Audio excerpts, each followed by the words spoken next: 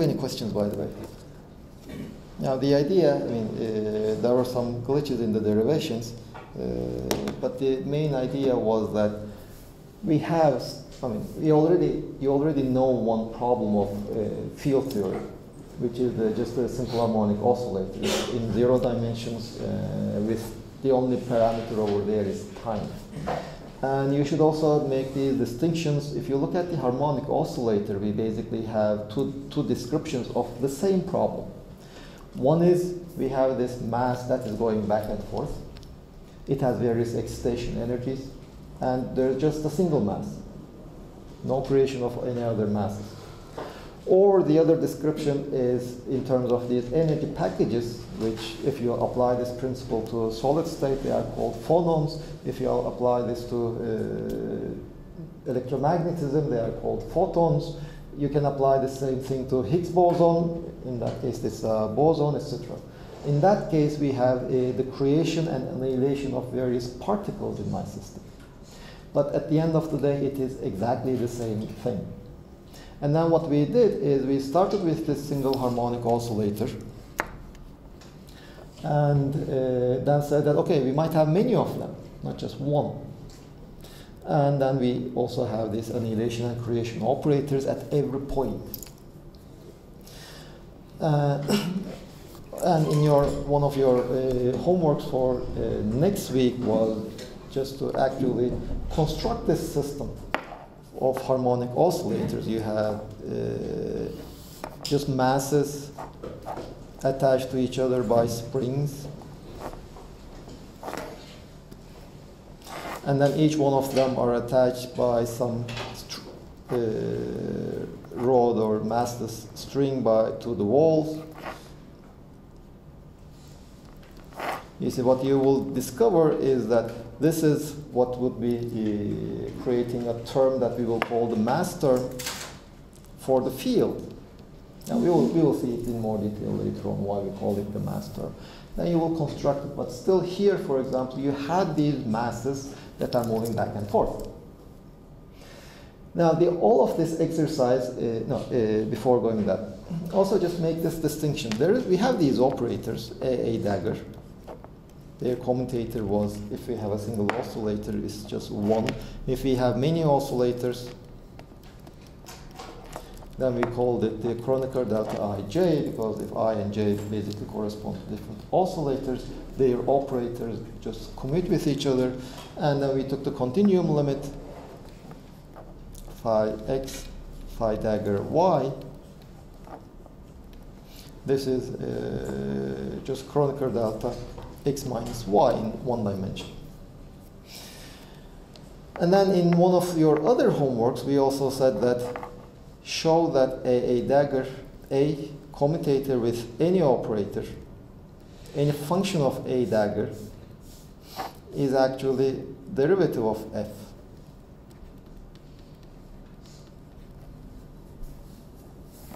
And well, there is already one thing that you are familiar with.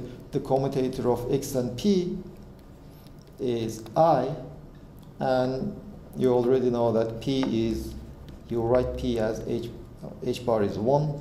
It's just minus I del over del x. Now, this is what we call a realization.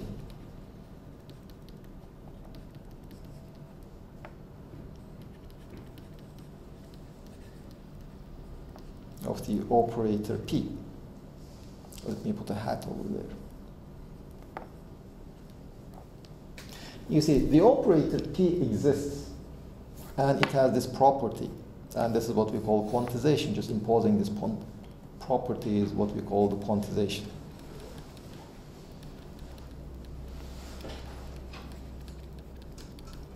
And for example, when we were discussing the harmonic oscillator example last week, the only thing we used was this commutator and nothing else.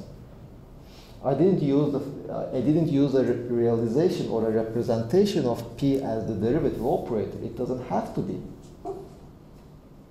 And all the properties of this momentum operator should be, you should be able to derive them using this property. In fact, this condition tells me that one possible realization of the momentum operator is just this derivative operator.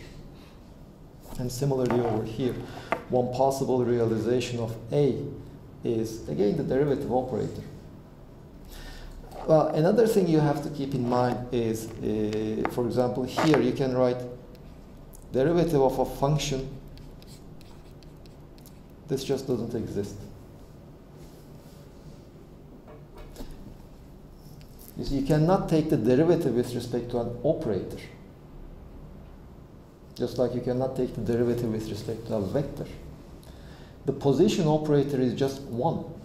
You say, what do you mean by derivation?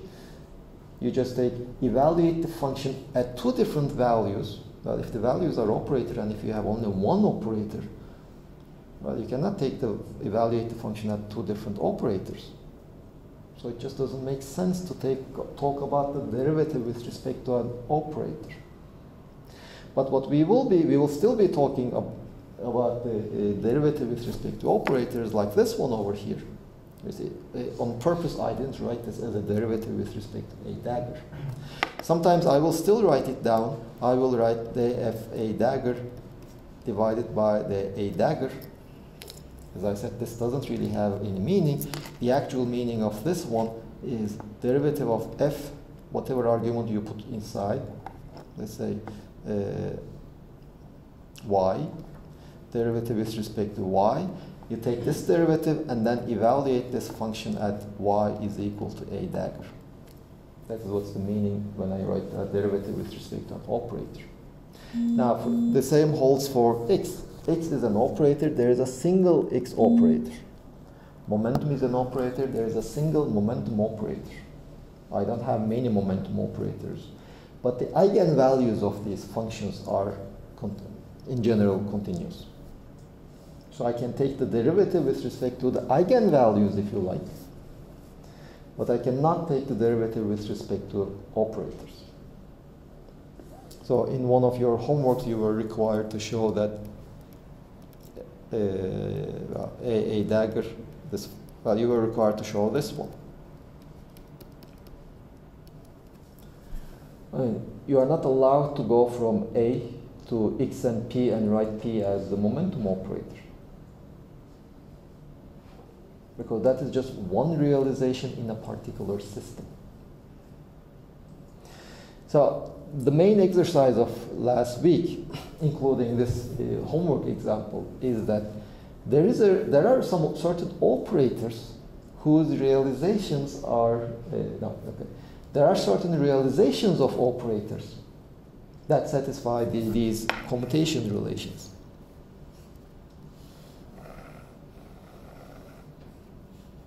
We can actually realize them, actually construct them as the derivatives and the positions of certain system. But we don't have to do that. Since there is a realization, we know that these operators exist. And then so since we know that they exist, we can define them. We can actually find a concrete realization in a particular system. Well, we can just use them in any system that you like. Now, this abstraction also brings another thing. We will be talking about fields, although we came to the idea of fields by using these strings that are just vibrating the waves on a string. We don't need to have even strings. The idea is we can define operators, phi of x, phi dagger of y, of position, such that their commutators satisfy this relation. That's the only thing we have. Now, then we can say that just like in the case of the annihilation and creation operator or photons in an oscillator, well, we can think of these as in two different, we can have two different viewpoints. One is we have this creation of an annihilation of particles, or the other description is there is this field, this abstract notion. It's not a field in real space. In the case of the harmonic oscillator, the oscillator was oscillating in real space. But it doesn't have to oscillate in real space. is some kind of an abstract functional space. There is this field which kind of fills the universe, if you like, and its excitations are what we call particles. So we have now these two different descriptions of the same thing. Either there is a single field filling all of the universe, which can be excited, de-excited, or we can have particles which can be created or annihilated. They will be the same description, describing the same thing. For example, we will eventually be dealing with electrons, one of the particles we will be dealing with. You can say that there are millions of electrons in the universe. That is one description. An equivalent description is there is an electron field, a single one, filling all of the universe, and it has such and such an excitation state. Now, there are all these discussions also about whether the fundamental objects are particles or the fields themselves. Some people claim that we should, the more fundamental, we will have a more fundamental understanding if we stick with the field description rather than the particle description. I mean, like Onro.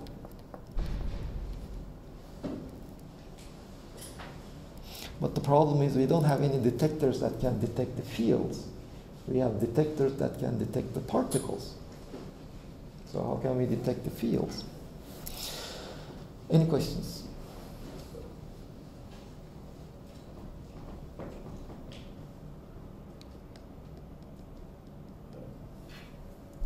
Türkçe sorayım hocam. Şimdi particle'ları detect edebiliyoruz ama field'ları detect etmek için bir dedektör. We don't know how. Ya aslında particle'ı detect ettiğimizde field'ın excitation'ını detect etmiş oluyor gibi yorumlayabiliriz. Ama field'ın excite etmediği noktaları mı detect edebiliriz? Well, let's look at this one. You have the harmonic oscillator. Do you see the oscillator going back and forth? Yeah, you can see that, right? But you can also detect the energy going into the oscillator or coming out of the oscillator. Those are your energy packages. Okay, so we can detect the electrons, for example. We can create electron-positron pairs. So that is essentially the energy that goes into the electron field. But we are not detecting what is oscillating. We are just detecting the energy packages.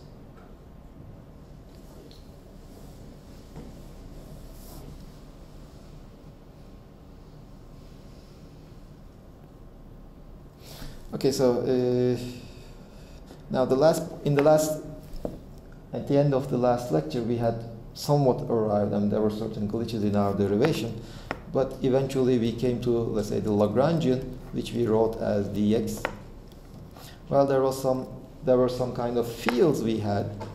There was the time derivative of the field minus the position derivative of the field. It was a one-dimensional problem, so we only had del phi by del x squared. I will set c is equal to 1 from now on also. And well, if you go to the 3 dimensions, all dimensions should be equal. If there's an x derivative, you should get a y or the z derivatives. So actually this should be replaced by the gradient.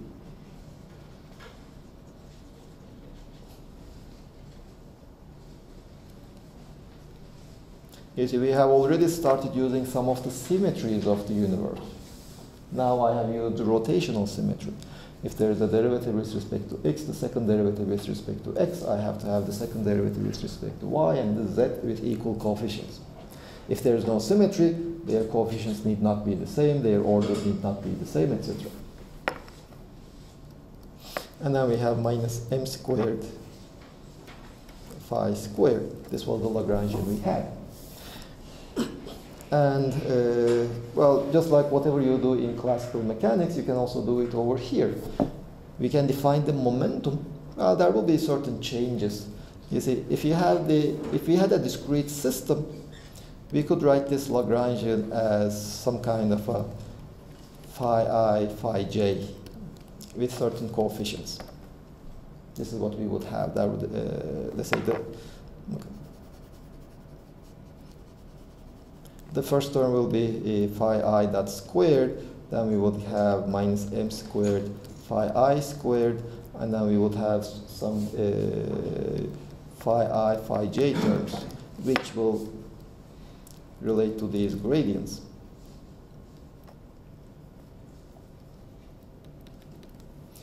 Now, how do we get the momentum corresponding to a given coordinate? Well, just take the derivative of the Lagrangian with respect to the time derivative of that coordinate.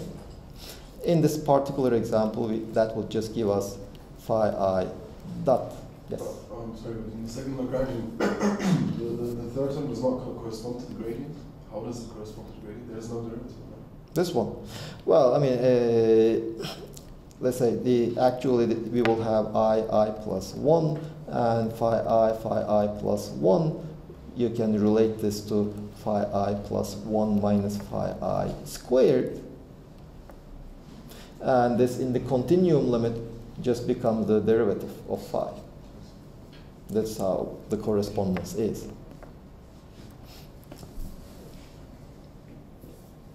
And then we said that, okay, that term is the term that is responsible for the motion of the particles in space. So this is what we did. Well, we can do a similar thing over here. By the way, to obtain this derivative, this result, there are a couple of things we use. One thing we used was the derivative of, we said that the derivative of phi I dot with respect to phi j dot, these are just various variables. We can want to first, second, third coordinate, and this was just Kronecker delta ij. Now, when we go to the continuum limit, this needs to be modified a bit. You see, now we have the phi dot at the field, the time derivative of the field at a given point, and another time derivative of the field at a different point. We have such derivatives. And we will also change the symbol slightly. These are what are called functional derivatives. So this should become the Kronecker delta x minus y in the continuum limit. Well, not Dirac delta. You see, Kronecker delta is a sensible quantity for discrete indices. It doesn't make sense for continuous indices, but the Dirac delta makes sense for the continuous indices. Why the Dirac delta? Why that coefficient? Basically because of this reason. Sum over I, this sum should be 1. The analogous expression in the continuum limit would be the integral over whatever coordinates you have of Dirac delta phi dot this functional derivative should be 1. This relation we still would like to have. Well, we can even generalize to 3 dimensions now. The idea would be, well, if this is a 3-dimensional, then this is a 3-dimensional integral, and that 3-dimensional integral should be 1, so this derivative should be actually the 3-dimensional Dirac delta if x and y are 3-dimensional vectors.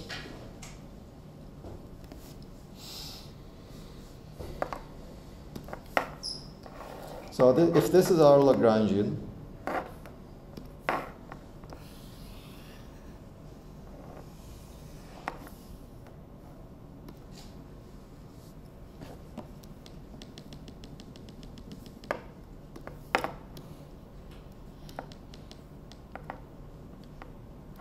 then the momentum at the point, let's say y, let's just move to 3 dimensions. This will be the derivative, functional derivative of the Lagrangian with respect to phi dot at the point y. This is d cubed x. And, well, only the first term has a phi dot dependence. If you take the functional derivative just looks like the real derivative, so it's the derivative of a square, so it is twice the function itself times the derivative of the function. This is a Dirac delta. So the momentum, sorry, we had this 1 over 2.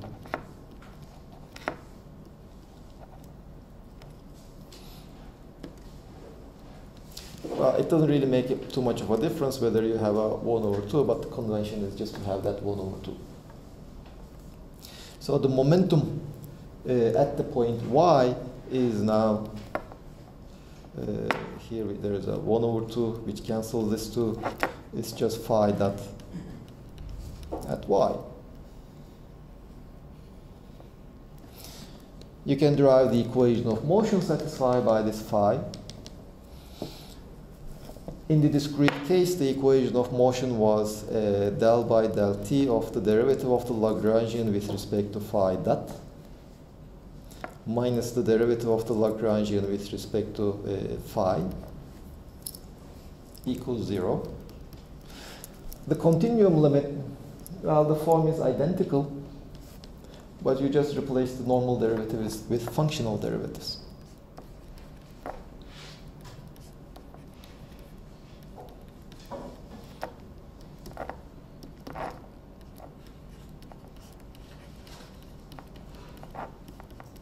Equals 0.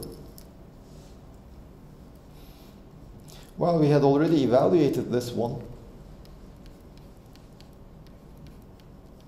Well, let me use the y.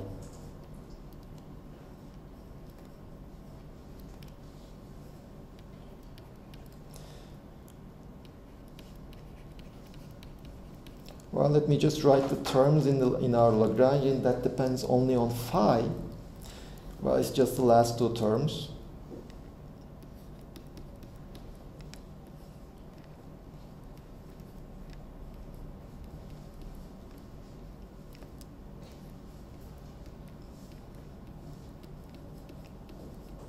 This should be 0.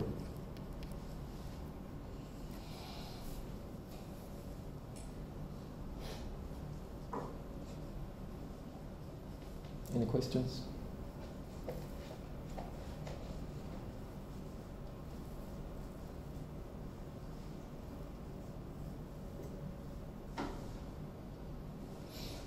Then I have a question for you.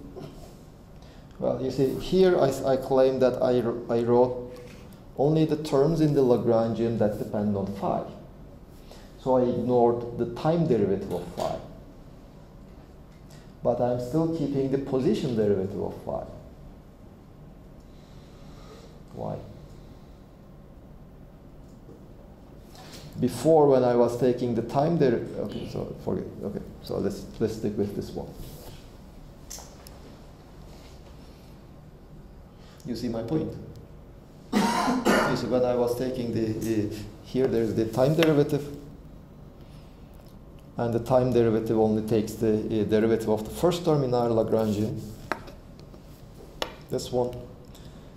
Then I'm taking the derivative of my Lagrangian with respect to phi, but then I claim that, okay, this term, the gradient of phi term, and this phi squared term, they both depend on phi, so I should take the derivative of both of them. So why do I ignore the phi dot term? If I'm ignoring the phi dot term, if I'm claiming that phi dot is independent of phi, so its derivative is 0, why do I keep the position derivative?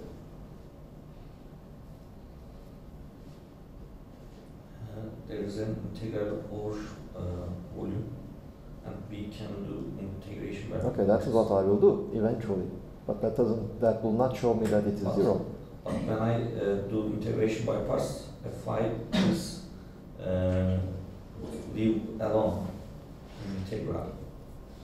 So I can do a variation over this alone phi. So And I get a Laplacian of a phi. So if I you don't do this, I ignore this term. If I don't do this, I ignore the term Laplacian of a phi in the equation of motion. you see, you cannot determine your strategy based on the result that you want to get. You first determine your principles, and whatever those principles leads you to, well, that's your result.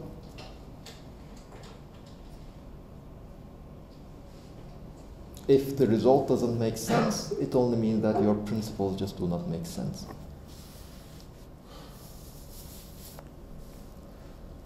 Derivative still connects with the normal phi. The derivative is actually phi plus 1 minus phi. Mm-hmm. Well, you see, the answer is actually over here. You see, what you do in classical physics, you treat the time derivative, the coordinates, and their generalized velocity as independent. You have the right to do that. And then just derive all your conclusions. But you see here, the position derivative is actually my generalized coordinates, some combination of them. They are not independent of my generalized coordinates, but my time derivative is my time derivative, nothing to do about that. So that is why I keep the, when I'm taking the derivative with respect to phi, I keep the gradient term, this term, and I should take this derivative because it is actually this term, it's just a product of the coordinates. I can't understand. Sorry. Okay, you see. Let's stick with this term, this expression. Yeah.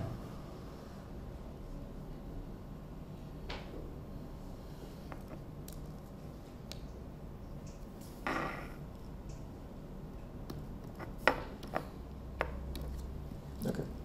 Now, what is the derivative of this thing with respect to phi j? I understand. Well, this is the derivative with respect to phi j of minus m squared phi I squared minus sum over ij phi I plus 1.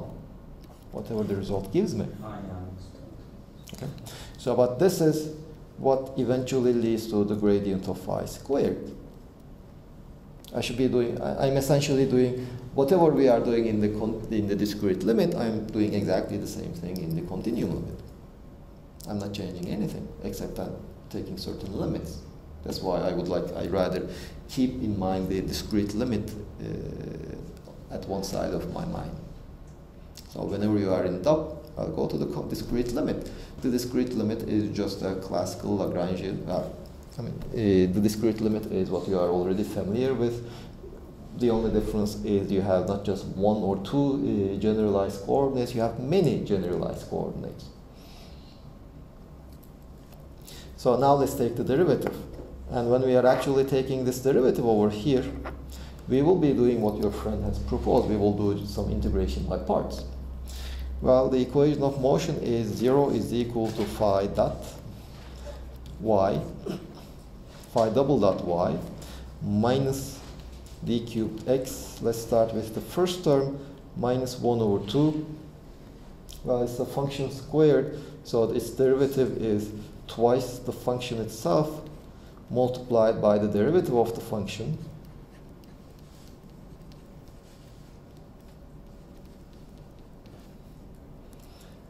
And then the derivative of the second term will just give me minus 1 over 2 m squared phi of x, derivative of phi of x with respect to phi of y.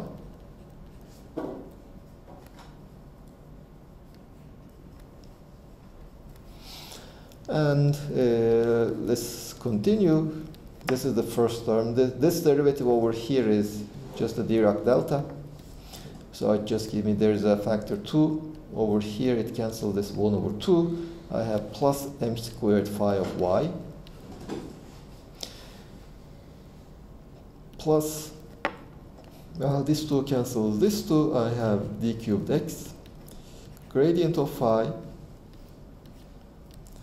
You see, the gradient just tells me to take the differences of two generalized coordinates. You see here, this gradient takes me to take the difference of two generalized coordinates. The derivative is with respect to the generalized coordinate itself. So I can take the difference and take the derivative with respect to generalized coordinates. Or first take the derivative with respect to generalized coordinates of each one of these terms in the difference and take their difference. So a difference and derivative we will be able to exchange them. So I can just write the gradient of derivative of phi of x with respect to phi of y. So is it clear or complicated? You see, the idea is this one. This gradient of phi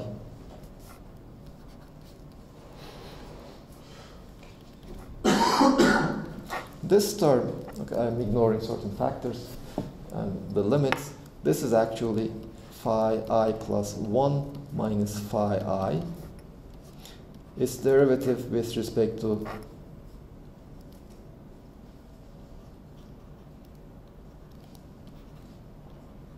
phi j. That is what that term is in the discrete limit. Well, this is actually derivative of phi I plus 1 with respect to phi j minus derivative of phi I with respect to phi j in the continuum limit. As I said, I'm just ignoring certain factors, etc. But this is nothing but, you see, in the continuum limit, this term is derivative of phi. Let's say I is x, j is y. And then this difference just tells me it's the gradient. This is the continuum limit of that expression. So you see what I did. In the first line over here, I first take the differences of coordinates and then take their derivative with respect to another coordinate. Here I am first taking the derivative of each coordinate in the difference with respect to this coordinate and then take their difference. But that is just the gradient of the derivative. So here we have the Dirac delta. This is x. I can do an integration by part. The Dirac delta at the infinity at the boundary at infinity will be 0, so no contributions from the boundary, and so this will just give me 0 is equal to phi double dot of y plus m squared phi of y minus the divergence of the gradient is just the Laplacian of phi at the point y.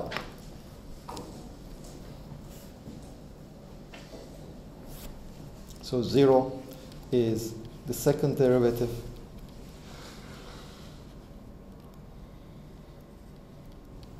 minus the Laplacian acting on phi plus m squared phi. Now this operator over here, you might be already familiar in electromagnetism or in a relativistic physics course. This is what we call the D'Alembert shield.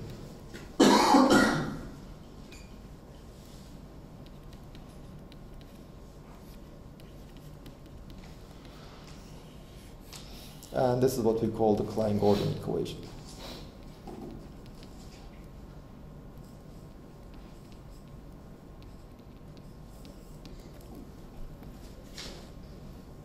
Now, the idea of the Klein-Gordon equation was actually, you see, how one way of, in quotes, deriving the Schrödinger equation. Well, you'll write the Hamiltonian, or the energy of the system, p squared over 2m plus v. In this form, they are operators. And now you say, okay, let me just act on this on our Hilbert space. And let us look at these matrix elements. So if I have a state, the amplitude for it to be at the point r at the time t is actually this one.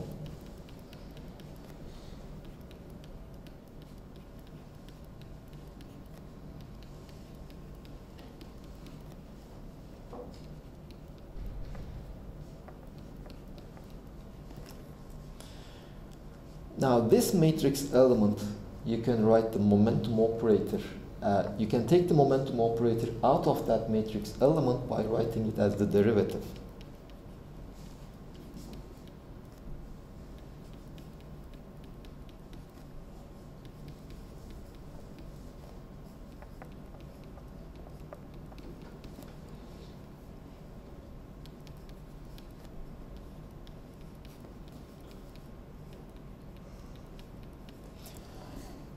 Now you see here, R is the operator, it's not a number.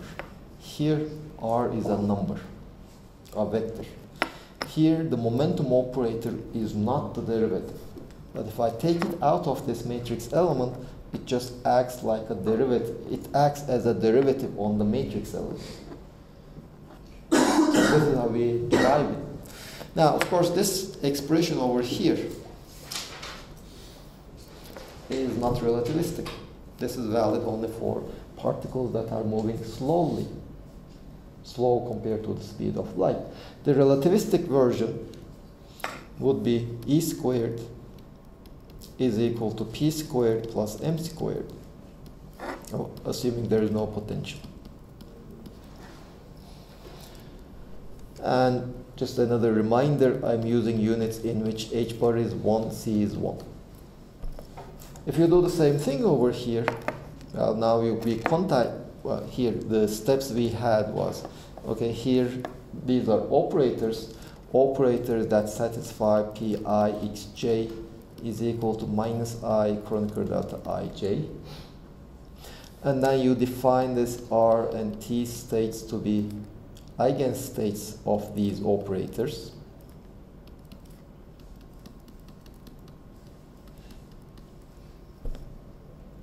And then you can write this one. Well, basically we do the same. We can do the same thing over here. This is the energy expression. Then we have we quantize it by saying that Pi xi xj, saying that they are operators, is equal to minus I Kronecker delta ij. You can derive a corresponding equation for this operator identity, and it just gives us that minus del squared by del t squared psi is equal to minus the great Laplacian of psi plus m squared psi. Or this just becomes del squared by del t squared minus the Laplacian plus m squared acting on psi is equal to 0. This is nothing but our Klein-Gordon equation. You can say that the Klein-Gordon equation is a generalized equation. It's a generalization of the relativistic version of the free particle, free Schrödinger equation. Of course, there is still one problem over here which we will address eventually, not now. But you see, the Schrödinger equation is a time-independent equation. Is a first order is an equation first order in time. So it basically tells us that if I know the wave function now, I know the wave function at every time. I just need one initial condition in time. But Klein-Gordon equation is a second order differential equation, which basically tells me that just knowing the wave function now is not enough.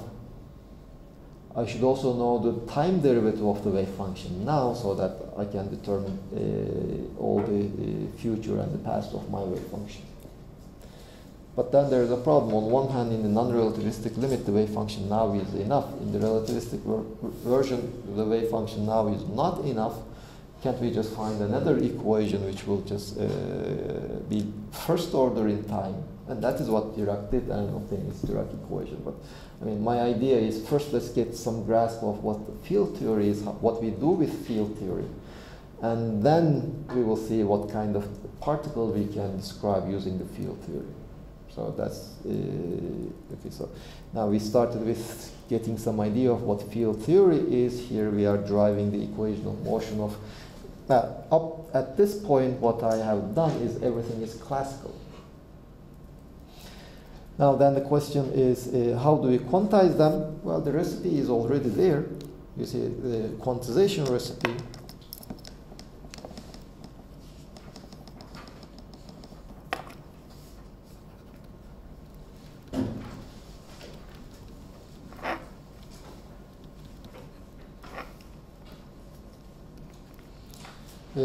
Pi xj, this is equal to minus I Kronecker delta ij. This was in the case of quantum mechanics with few degrees of freedom.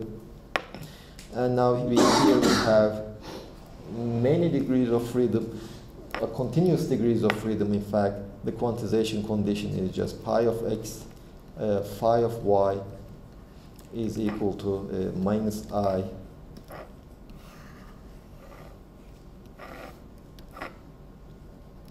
the three-dimensional Dirac delta x minus y.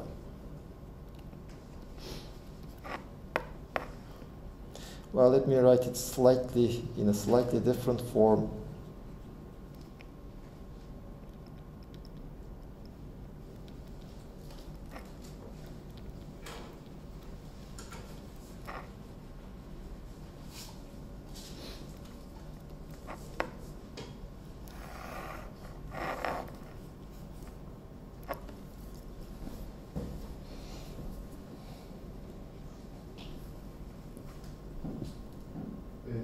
Biraz yukarıda çıkabilir misin?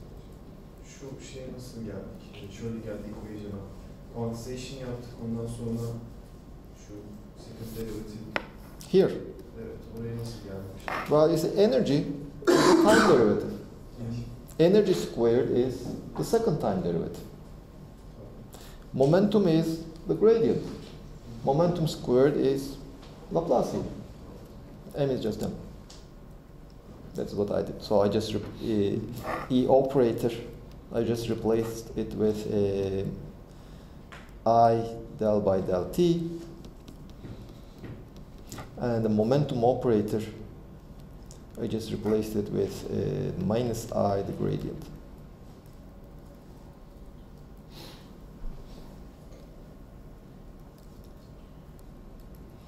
Well, in the last expression we took it at a fixed time t0, but in general, do we not have to take it like an arbitrary time at a four-dimensional Dirac delta? Now we will derive it later on. Now, before asking you what the time is in that field theory version, let me ask you what is the time over here. Just quantum mechanics. At what time?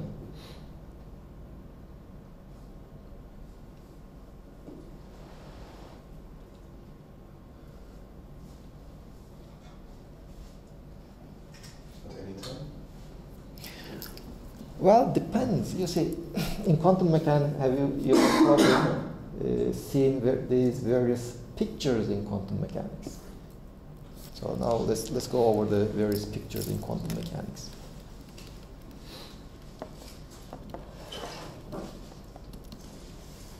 We have the Schrödinger picture.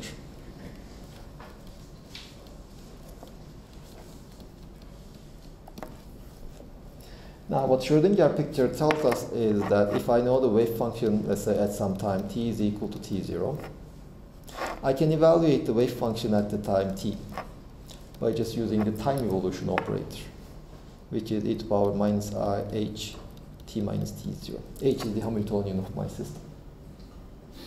And then my operators, p and x, these are time independent.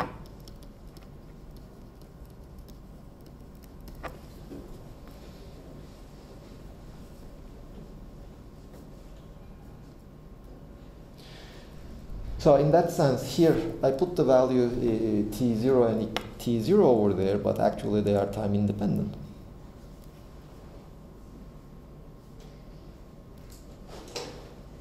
But then you should complain. What do you mean they are time independent? We already wrote about the momentum is the time derivative. So that's why I prefer to keep the time index.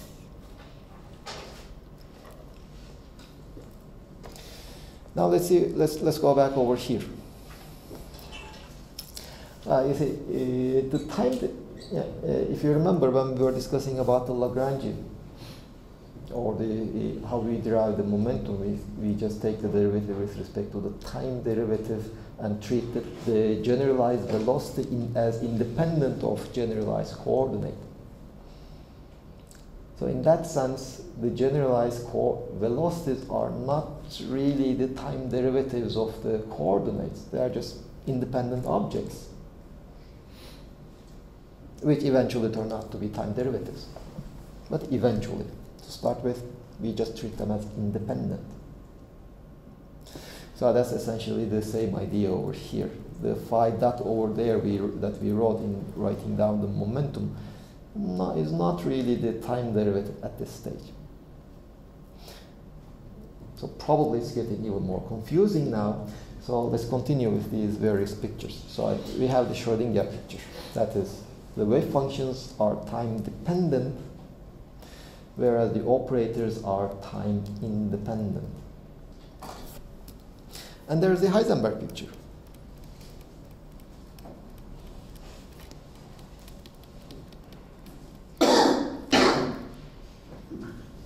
Well, the idea behind the Heisenberg picture is, well, we don't observe these states. What we actually observe are just certain matrix elements of certain operators. So let's say we have an operator O. I observe this psi of t and phi of t. I can have the overlap of two wave functions, the matrix element of this operator O between two different states at a given time. This is what I'm interested in. This is what we actually observe. But this is the same thing as phi at t is equal to t0, e to the power I h t minus t0, O e to the power minus I h t minus t0, psi at t minus t is equal to t0.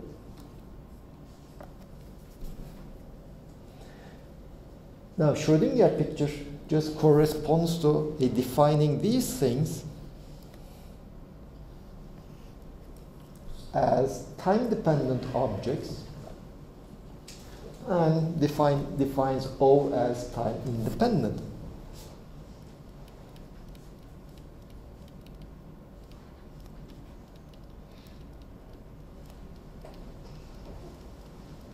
But I don't have to do that.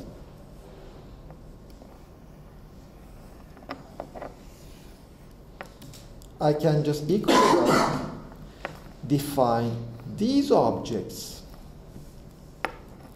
as my time-dependent quantity, and the bras and the cats, they are just evaluated t is equal to t0 independent.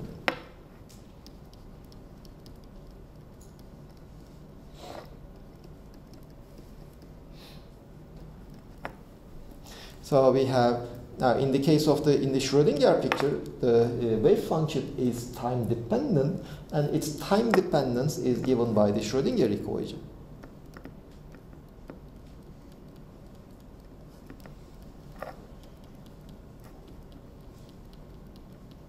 This is the Schrödinger equation.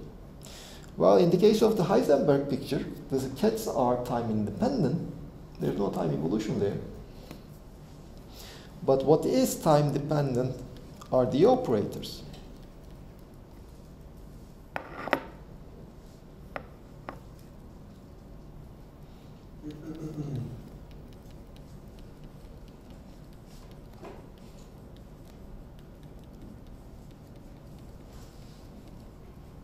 And I can take the time derivative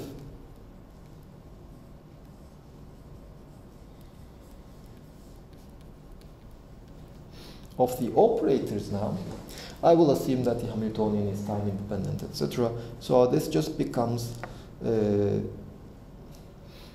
h I h e to the power I h t minus t0, or e to the power minus I h t minus t0, and plus e to the power I h t minus t0, or e to the power minus I h t minus t0. Minus I h, but this is I times h, or Heisenberg, minus the operator in the Heisenberg picture at the time t times h, or derivative of any operator, time derivative of any operator with respect to the Heisenberg in the Heisenberg picture is just its commutator with the Hamiltonian. You see, last week when we were calculating the time derivatives, and we were actually using this commutation relation. Now the transition between the Heisenberg picture and the, okay, you see, this is the definition. So the operator, Heisenberg picture operator evaluated at some reference time is actually equal to the operator in the Schrödinger picture. So using this, you can just go back and forth. T0 is some arbitrary reference time. It's just like your initial condition in the wave function. So let's go back to this commutators.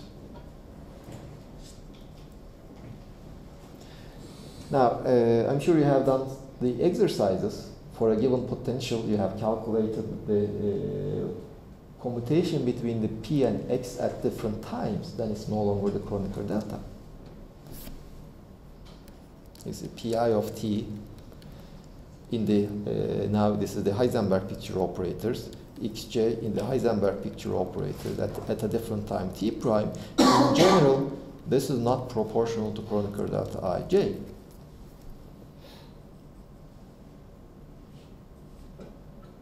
Do you remember? Have you seen examples of this? Well, just as a simple example, let's do the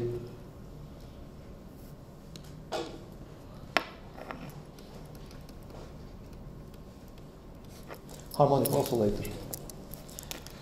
We have the R H P squared over 2m plus 1 over 2m X squared. Let's say these are the operators. If you go ahead and calculate the time derivative of P, you will find that this is just minus mx, and x dot is just P over m. Well, let me just drop the hats.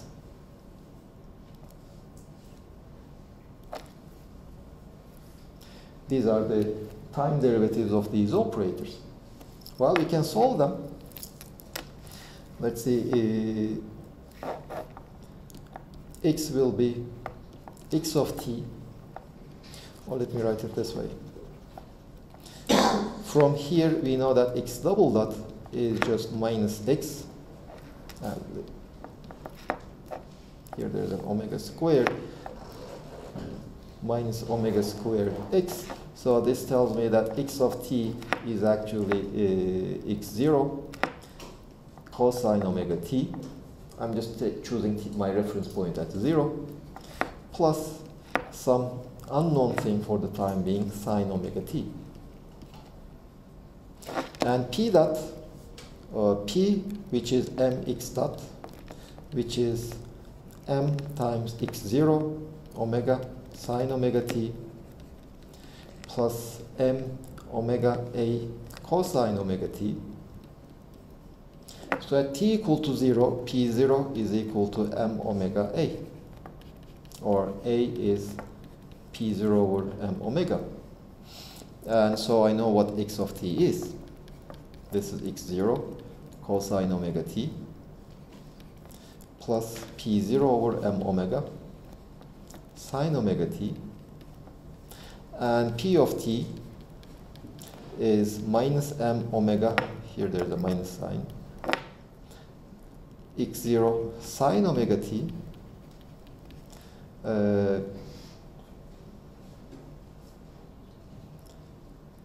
plus p0 cosine omega t. Now I can write the commutator p of t, x of t at an arbitrary time, t prime, let me say, at two different times.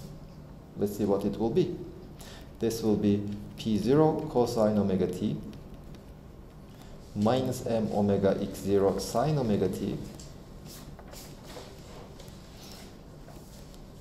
x0 cosine omega t plus p0 over m omega sine omega t,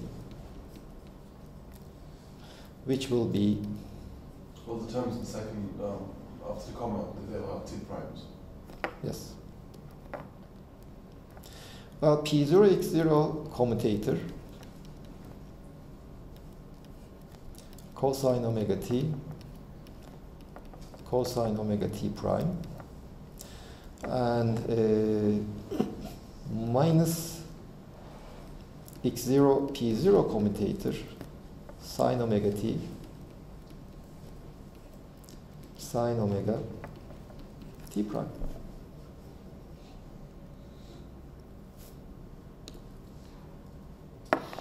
Well, this commutator is minus I, and this commutator here is just I, so this is equal to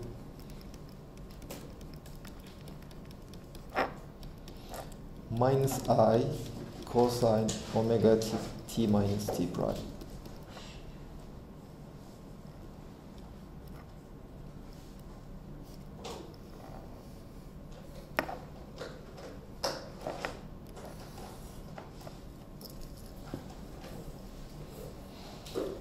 In fact, you can even look at this one, x of t prime. You see, if t is equal to t prime, this should be 0. Well, let's calculate it. X of t is this one over here.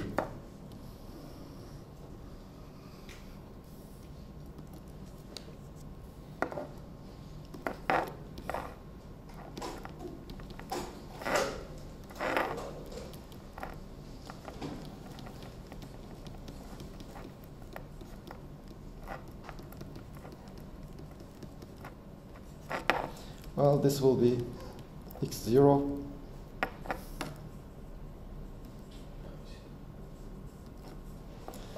x0 p0 sine omega t prime over m omega plus times cosine omega t plus p0 x0 sine omega t cosine omega t prime over m omega. And if you put in all the numbers, etc., this is I over m omega sine of omega t prime minus t. You see, it's no longer 0 if t and t prime are different. So these time-dependent, different time commutation relations will be and can be and will be different than the equal time commutation relation. So this is what we have over here. This is the equal time commutation relationships.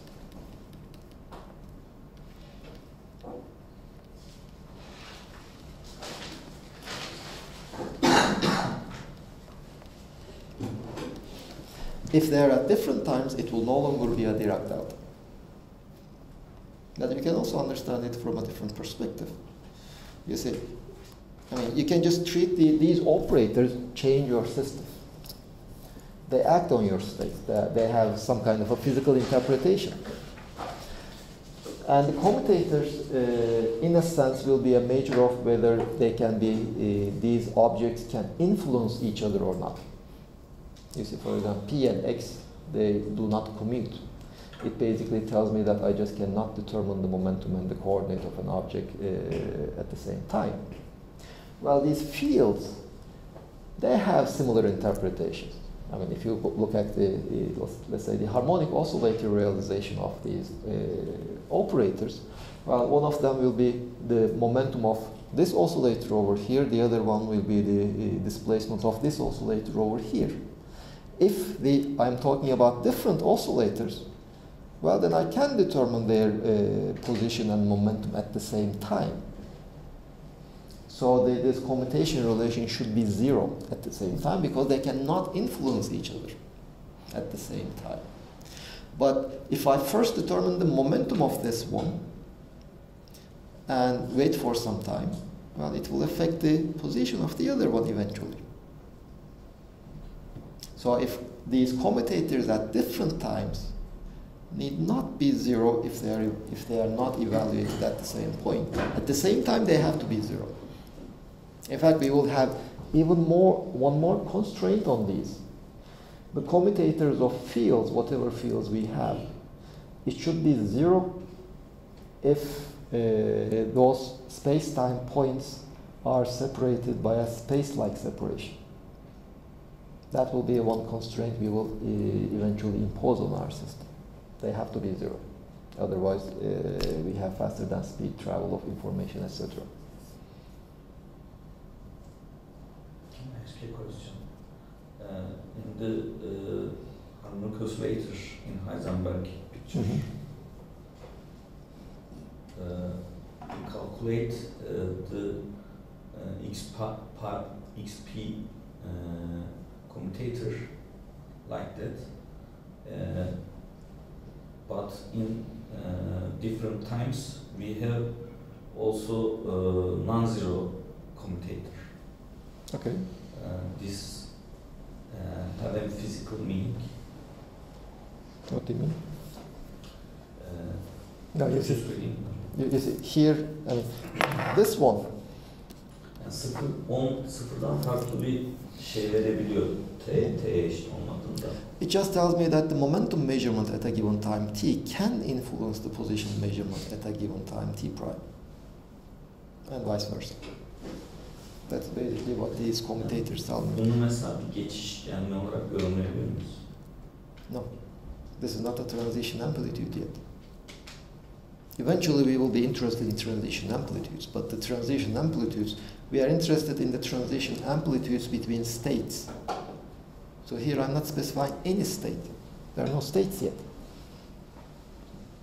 But if I choose a state? Yes, if I choose a state, then this commutation relation essentially tells me that if you choose a state and measure the momentum at a given, you see, if you choose a state, if you measure the momentum first and the coordinate next, or if you do the measurement in the other way around, the commutator being non-zero tells me that the results will be different. Now, this commutator, this first one, well, in fact, even this field generalization of this, you see over here, what this tells me is if I measure my field over here and my momentum over here at different times, if I change their order, the outcome might be different if I don't do this measurement at the same time, at the same point. If I do these measurements at the same time, then whether I measure one thing over here first and the other one over here second, or the other way around, doesn't change anything. That is what these commutations will tell me. And of course, if I don't make these measurements at the same time, then one measurement over here and another measurement over here, it will change which one I do first. The outcome will be different.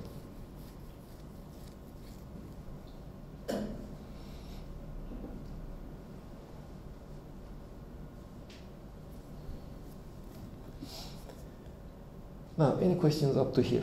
You see, the main thing over here is when we are quantizing these fields in a more formal way, we will eventually be imposing this constraint. And so now, let's do what we had already done in the case of the harmonic oscillators. You see, these fields phi, we know that they satisfy this relationship, this equation.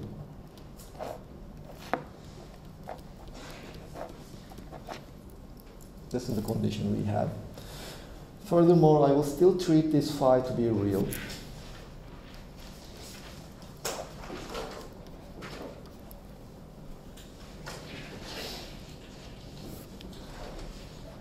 Well, I can write down the solution right away.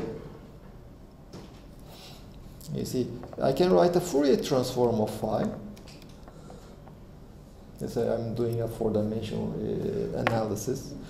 Well, this will be d4k, the four-dimensional momentum, divided by 2 pi to the 4. Then I have phi of k.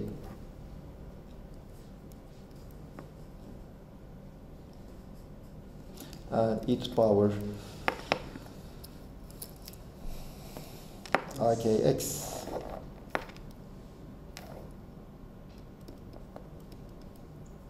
minus ikx. Well, if I put this solution into my differential equation, what I will see is d4k divided by 2 pi to the 4, phi of k minus k squared plus m squared. This should be equal to 0.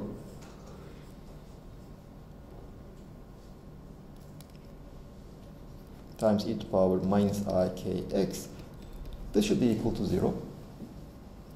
Well, this tells me that phi of k times m squared minus k squared, this should be equal to 0, which tells me that phi of k should be equal to 0 if k squared is not equal to m squared.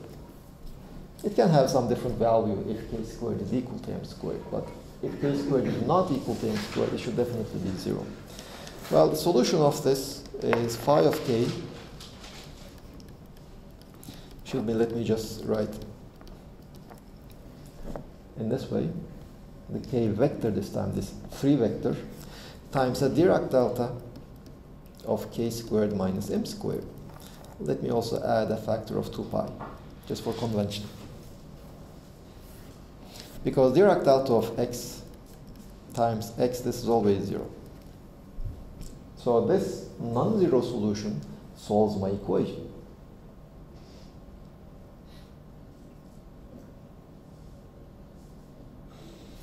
Well, so now I know my field. d4k divided by 2 pi to the 4. Phi of k, this is a three-dimensional k vector. And I have a 2 pi Dirac delta of k squared minus m squared. Oh, sorry, this is k. E to the power minus I k of x. And keep in mind this, what I mean k of x is k0 x0 minus k dot x.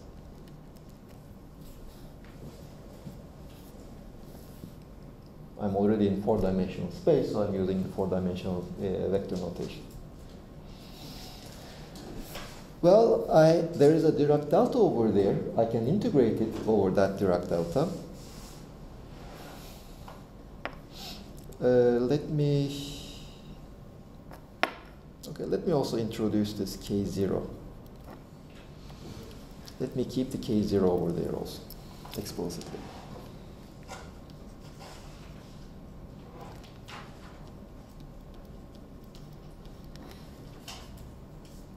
Now this Dirac delta,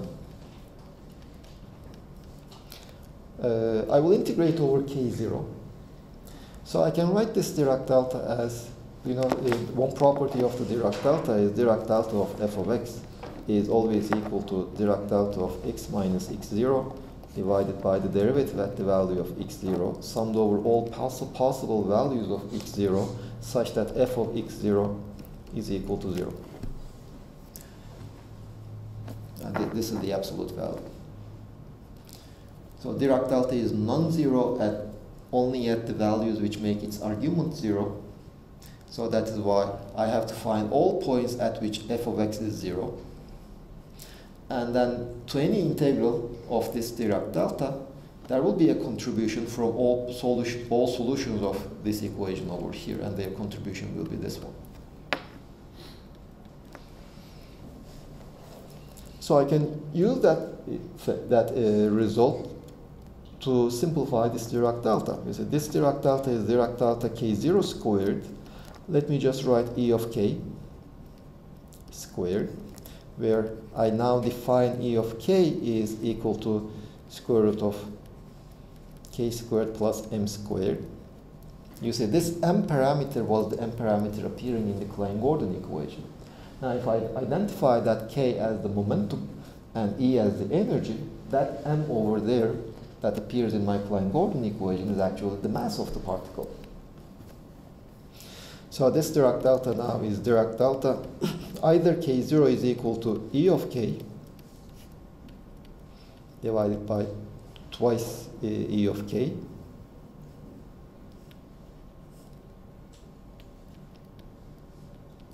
or k0 is equal to minus e of k.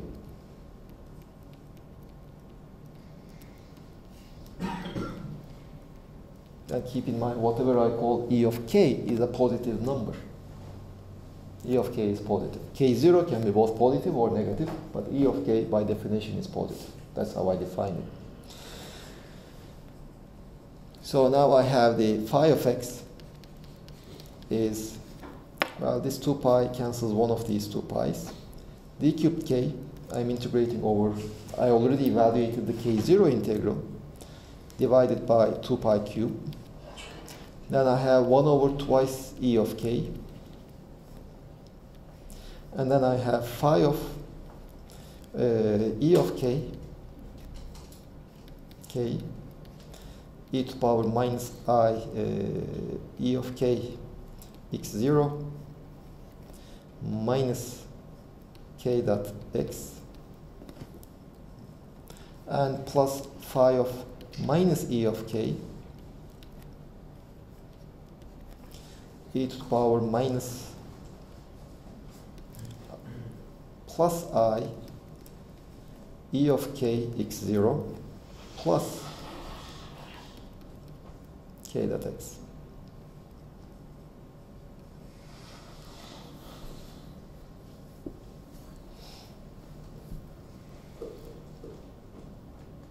Well, in the second term, in the second integral, I will make a change of variables also. So I will just set k to minus k, just renaming the variable, so that the exponents will look similar. This is d cubed k over 2 pi cube, 1 over 2 e of k, yes,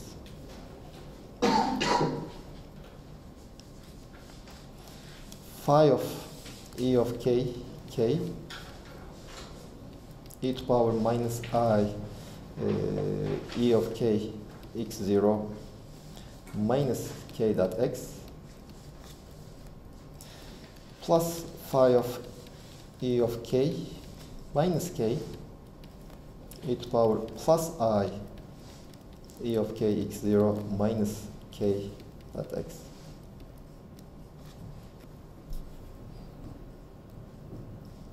This is phi of x.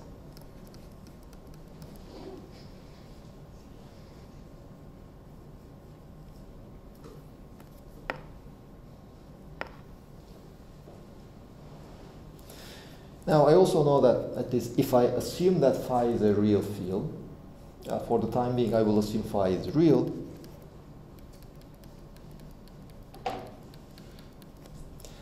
Well, if you take the dagger, this exponent in the first term just becomes this exponent in the second term.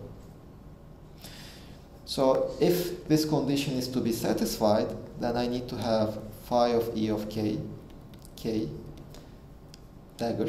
Let me put the dagger for the time being. This should be equal to phi of minus ek minus k.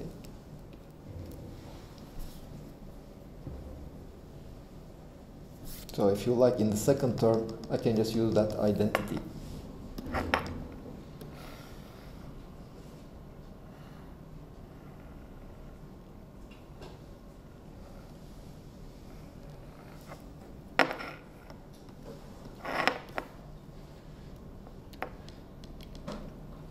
So this whole thing is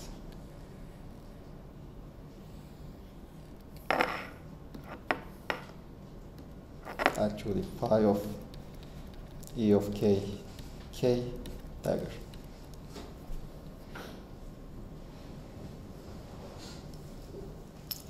Now, since E of k is already determined by k itself, just for simplicity, I will just write this as d cubed k divided by 2 pi cube, 1 over 2 ek,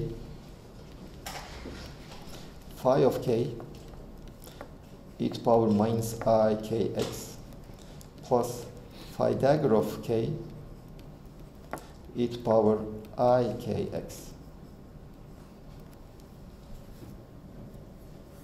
And in the last expression, k of x is actually ek of x0 minus k dot x, where ek we had defined as the square root of k squared plus m squared.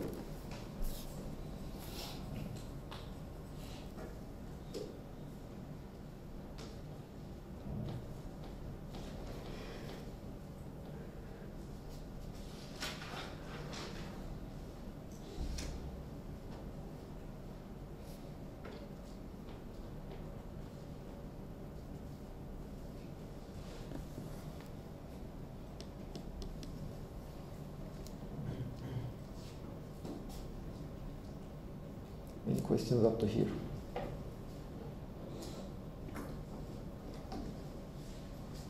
Can I ask you a question? Sure. First Fourier transform. Yes.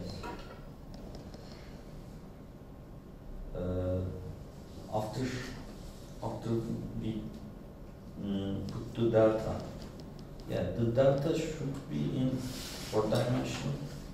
No, it's a one-dimensional Dirac delta. You see, this is just a number. So what this equation tells me is that my function phi Okay. should be 0 if that number is not a vector, Okay. if that number is non-zero.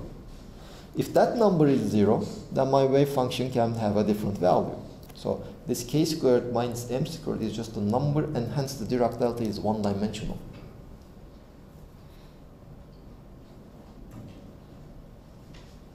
The argument of that Dirac delta is not the arguments of a 4 vector.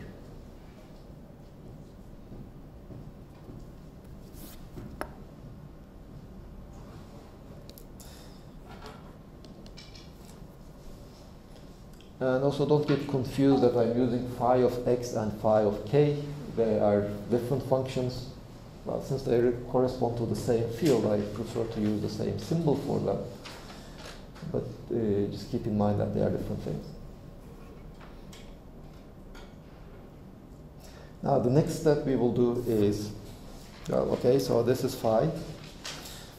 So we have to calculate pi of x, what is the corresponding momentum. And what are the commutation relations of these phi of k and phi dagger of k. And to determine them, we will be using the equal time commutation relation.